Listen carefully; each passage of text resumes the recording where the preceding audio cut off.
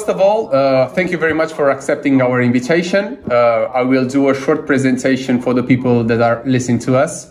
Mr. Luzius Meisser is the chairman of the crypto investment firm Bitcoin Suisse. So the company was founded in 2013 and is the most trusted gateway to invest in Bitcoin and cryptocurrency. Today, we're going to talk about an important topic that regards Bitcoin as store of value. So, Mr. Luzius, we know that around 2 years ago, you have proposed to the Swiss National Bank to buy 1 billion of Swiss francs of Bitcoins each month. What are the characteristics that you see in Bitcoin regarding its potential and current role as store of value? And how does it compare to the traditional asset like gold, bonds, or also fiat currency in this regard? Yes, so thanks for hosting me. Just call me Luzius, that's easier. No Luzius. Mr. Meisser or anything. So, yes. So, yes, excellent question. So the Swiss National Bank has a lot of reserves. And unfortunately, most of these reserves are held in euro and dollar instruments, mostly bonds. And this is a bad investment. So in the past 10 years, they lost like 100 billion on these investments. And because the Swiss franc is stronger than these other currencies, and the modest interest rate that they could earn didn't compensate for the loss in value of these currencies. And that's also what everyone else experiences. If you live in the Eurozone, if you live in the dollar zone, the value of your currency declines faster than the additional money you get from the bank in interest, or even so I think even the increase in salaries cannot compensate for the loss in purchasing power. So I think it's quite natural to try to seek different currencies, different reserve assets, and here Bitcoin really stands out. So initially Bitcoin was conceived as a payment system. So Satoshi Nakamoto said, let's create a peer-to-peer electronic cash system. But over time, the more relevant part of that has been the store of wealth. So it's not used so much for payments. It's much more used for storing as a reserve asset, to store wealth. And here it competes with the traditional asset gold. So to me, Bitcoin is a digital gold. And as such, it's perfect as a reserve asset for the national banks. And national banks traditionally always held gold. Swiss constitution says the national bank must hold some gold. They've sold quite a bit at the worst possible time. So there was a time in the 90s where it was fashionable for central bank to sell gold and to buy stocks, because during the 90s stocks only went up, and then there was the big .com crash.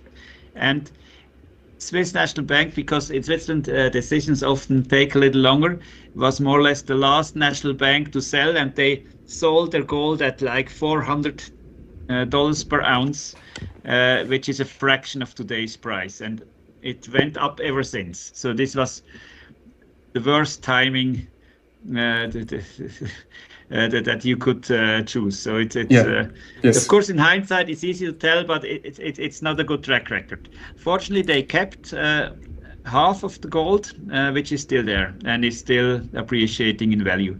And I think they should add Bitcoin to their reserves, because that's much more robust than the fiat currencies. I completely agree with you. We completely agree with you.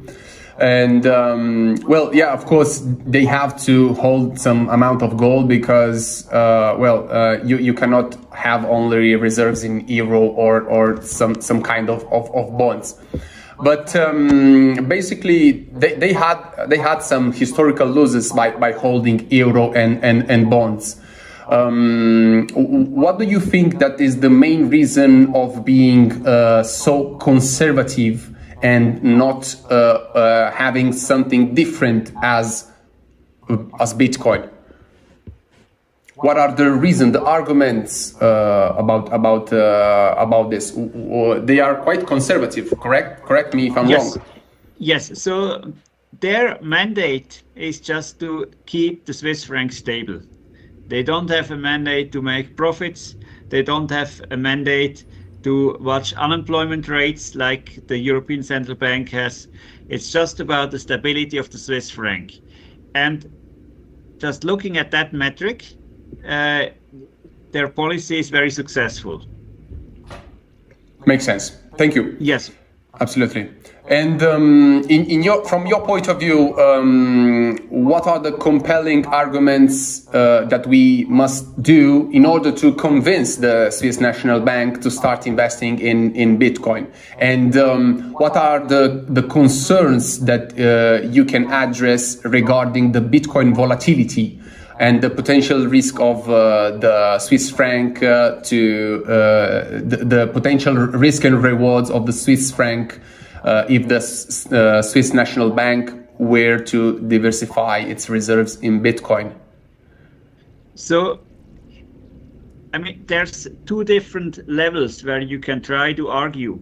One is the rational level, where you just say, from a financial mathematical perspective, it's a better investment than a bond that is basically guaranteed to lose value. So, and here it's important to note that if you invest into the Eurozone and buy Euro bonds, then you're buying into a currency where the issuer has a strong incentive to devalue it. And they will devalue it to the degree that they can get away with. The same holds for the US dollar.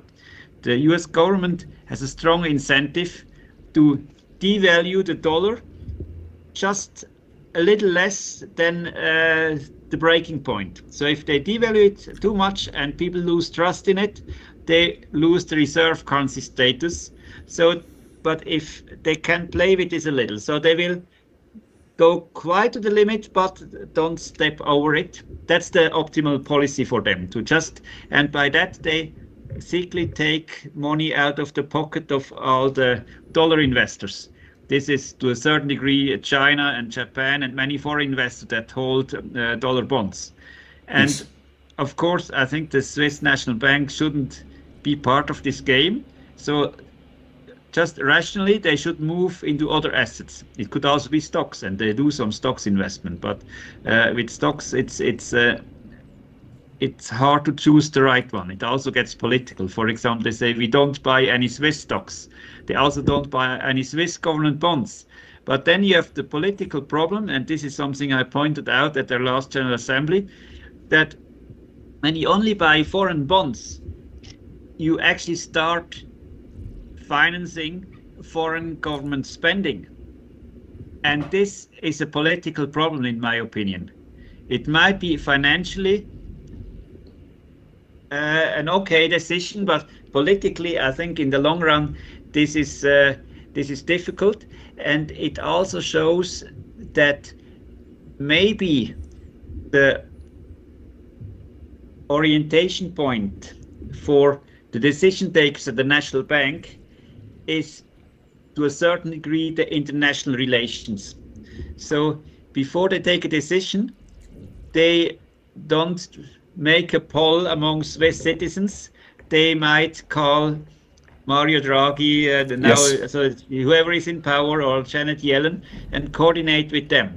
So in the end, it's their orientation point is international financial policy, and that makes it politically, and this is now the political layer, very hard for them to take the decision to go into Bitcoin, even if it's the rational one. So, and that means we also have to play on a political level.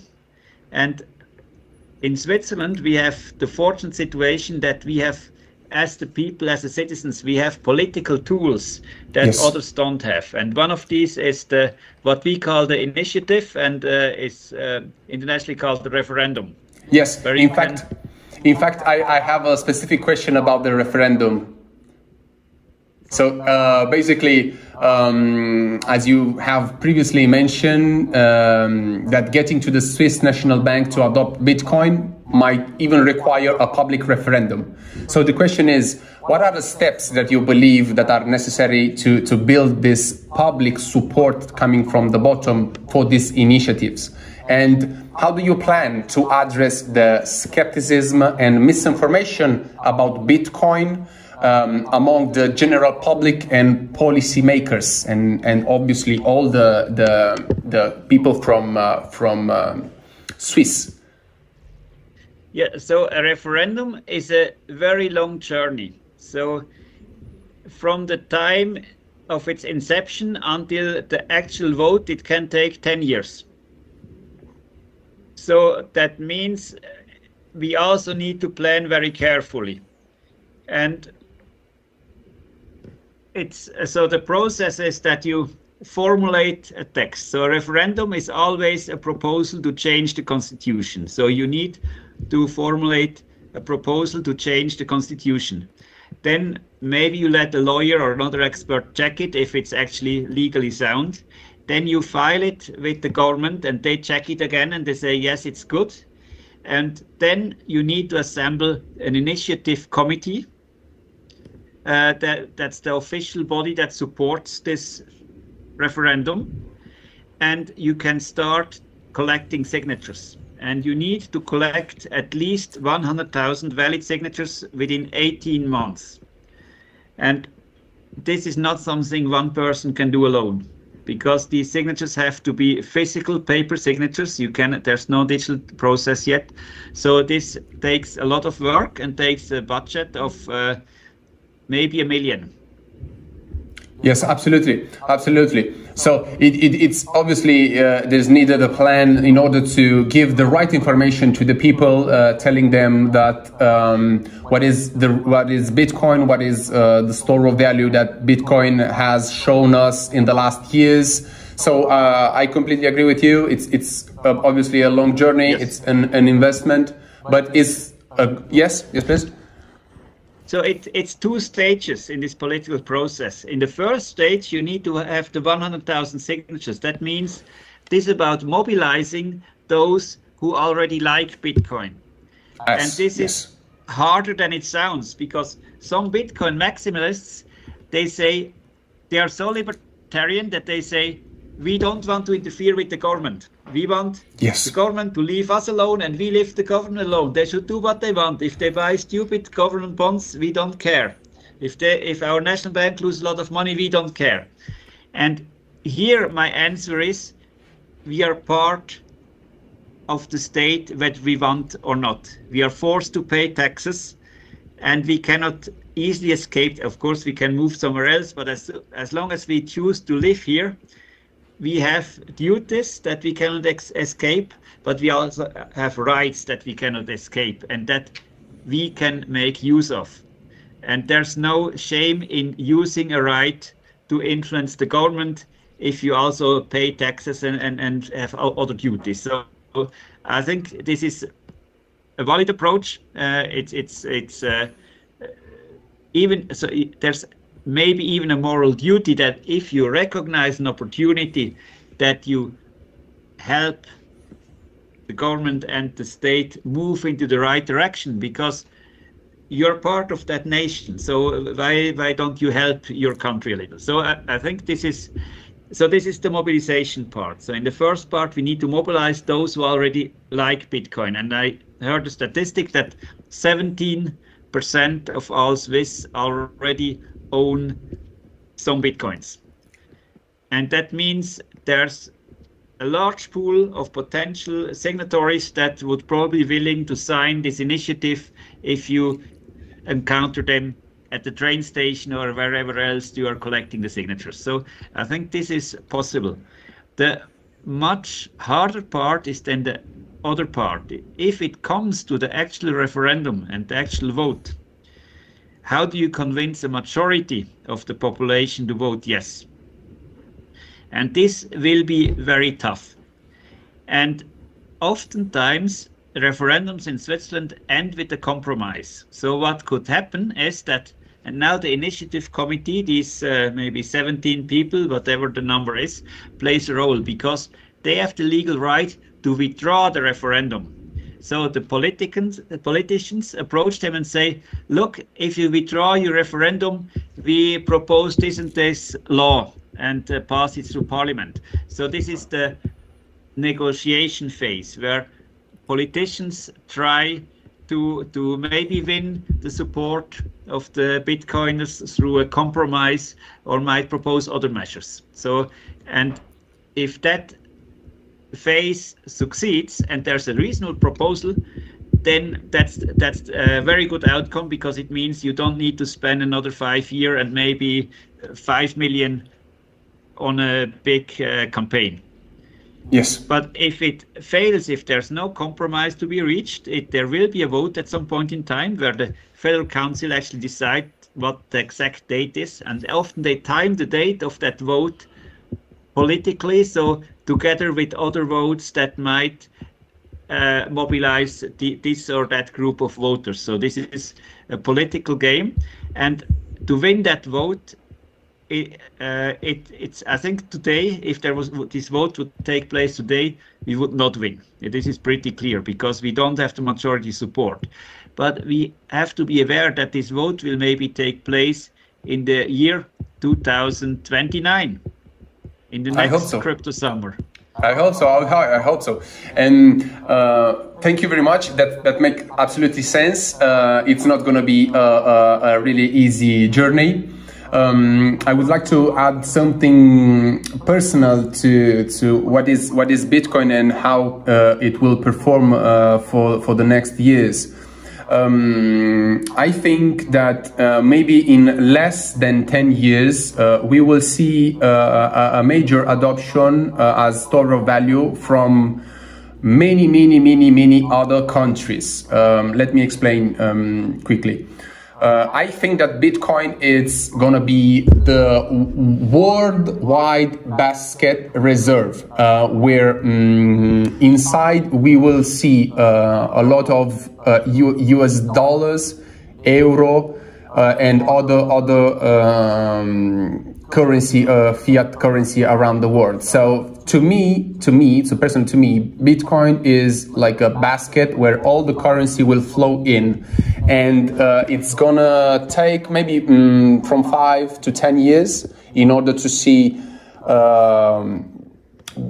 big countries putting their reserves into Bitcoin, because we are currently in a great cycle where the major capitalism from the United States, it's entering the market through the spot ETF in the United States. We know that over there in the US, it's where all the large amount of money are present at the moment. So in this year, maybe in the next year, we will see one of the biggest inflow of fiat currency into Bitcoin. So afterwards, maybe the next cycle, as you said earlier, we will see the countries with their own national bank putting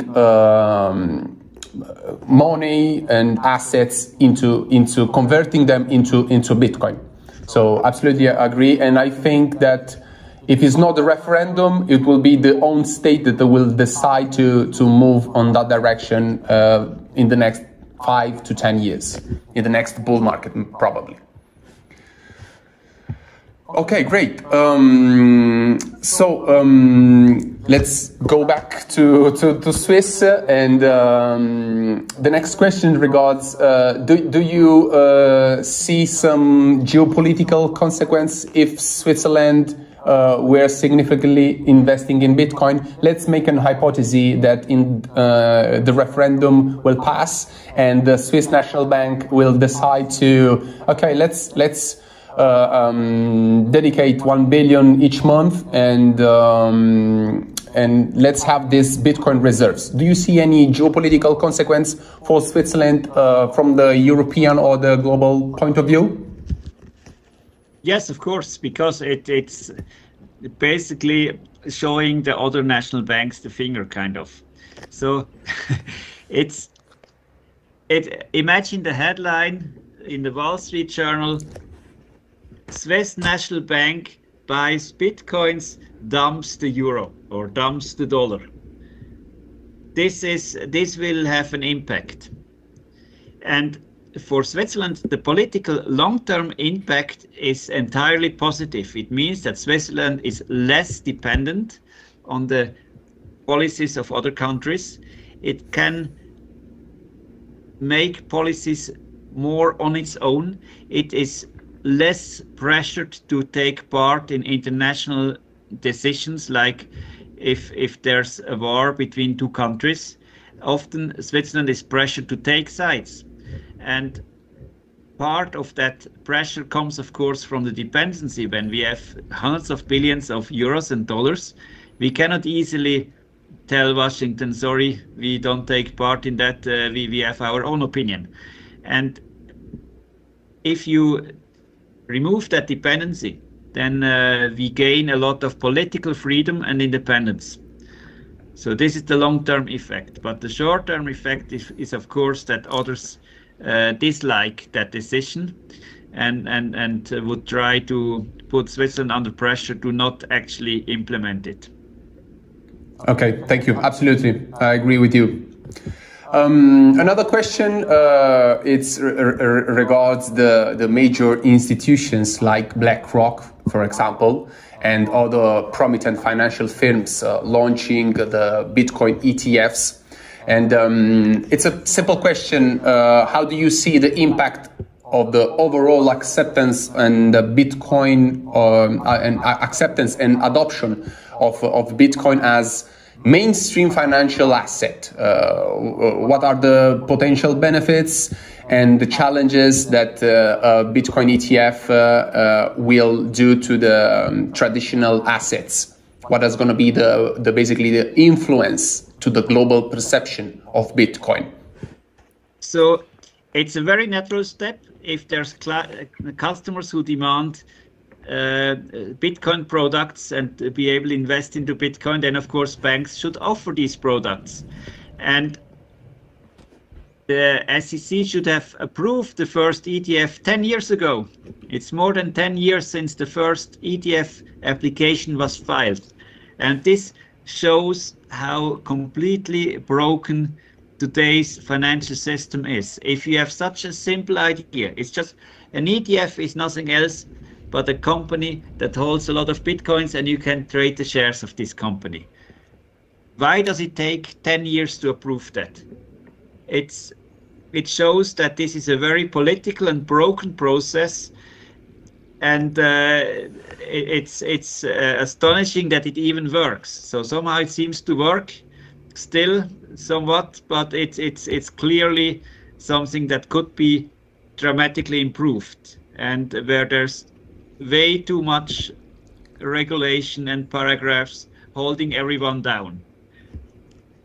And I think overall for our Western society, one of the biggest risks is that at some point we will collapse under the weight of our own regulation. Because the more regulation you add, it's like it leads for the economy, it's like death through 1,000 needle stitches.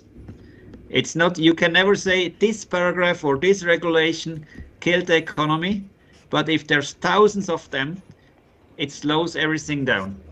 And, yes. And maybe you also have an Italian perspective on this, because I think in Italy this is also somewhat of an issue. Yes, it's one of the biggest lack that we have in this kind of discussion. We have a big problem of too much bureaucracy ongoing. So this is one of the biggest problem that we have, and investors really feel this. And well, as you know, they are not so well to come to us. So you got a great point of the topic. And okay, so I would like to make you my last question, and looking ahead to the future, let's say to 2100. As you mentioned, what is your long-term vision for Bitcoin in the global economy? What role do you see for Bitcoin? Is it's going to be more stable? What is going to be the perspective for the future next generation? And what advice do you give to other financial leaders and policymakers who are still on the fence about Bitcoin? They are afraid, they don't know, and they try to not talk about it. So I think the positive scenario is that Bitcoin becomes very, very boring. That today it's still quite volatile, but at some point in time it will just be the most boring reserve asset ever. And in the year 2099, the young generation will probably trade some meme stocks or meme coin because it's exciting and goes up and down. And Bitcoin is just the asset that you move into when you have no idea what else to trade. Yes. But I think that this would be a very good outcome. And in such a scenario, Bitcoin would trade very, very high, in the millions probably, because the dozens of millions per Bitcoin, mostly because the fiat currency has a tendency to go towards zero in the depreciate itself. Yes. And what advice would you give to other big financial leaders and policymakers worldwide about the next 100 years? My biggest advice would be to follow the Swiss approach. And the Swiss approach is be aware that you don't know everything, that you cannot direct the economy top down. You should so you can establish some principles, so there's fair interaction between market participants and that there's common rules that you can adhere to, but they should not try to shape the economy, because all forms of central planning are doomed to fail sooner or later. So, and Switzerland has a very principle-based approach where it doesn't try to regulate every new technology, where it doesn't try to define every detail on how things should be done.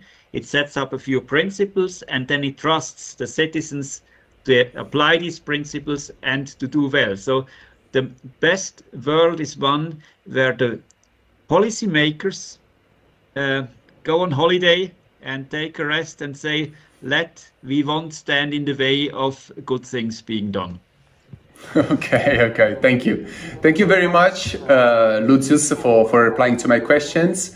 And yes, something that I would like to add regarding volatility is something that people usually they don't think about it. But when the Dow Jones was invented, so we are talking about in the 1900.